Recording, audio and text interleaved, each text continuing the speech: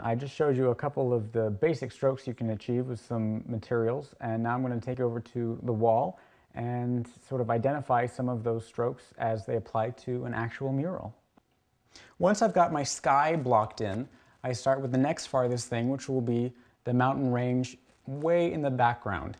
Now for this, sometimes if I'm feeling ambitious, I'll actually mask off with tape the shape of the mountain range and then paint in.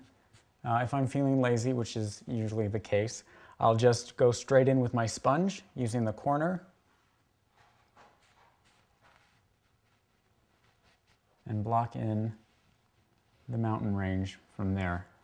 You'll notice that the color is actually darker at the top than it is at the bottom. This is called atmospheric perspective. That means as you get closer to the ground, you've got more dust particles, more atmosphere between you and the object, and that creates this haze that you see.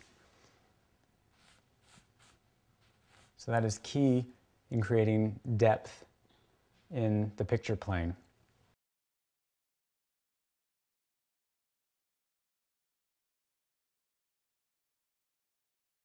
In this case, it was a golden sort of ochre color. And just pick out a few spots that are going to be highlighted. That'll really sort of give the mountain dimension.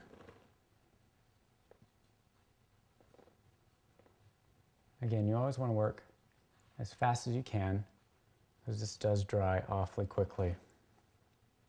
The smaller details like the vineyard and the trees, these can be done with your sea sponge, dabbing the fan brush, or your cellulose sponge. I favor the fan brush, but that's just me.